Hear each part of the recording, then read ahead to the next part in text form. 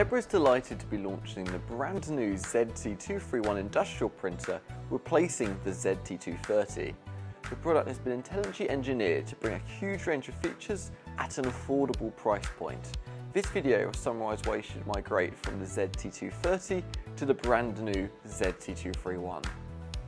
The ZT231 is a link-OS printer, meaning it has access to Zebra's powerful print in a suite of applications, including emulations that allow the ZT231 to emulate programming languages from other vendors, such as TSC, SATO, and Datamax.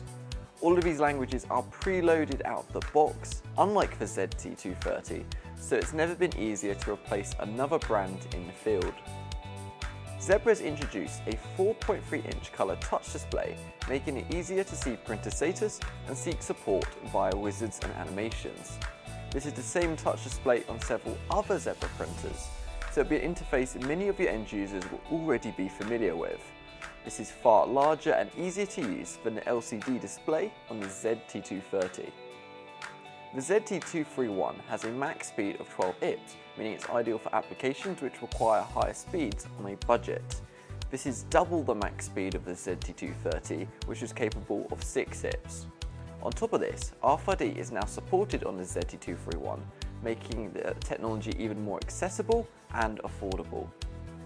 Ethernet, USB host, and Bluetooth Low Energy are all standard on the ZT231, giving a huge range of flexibility with a wide range of communication types.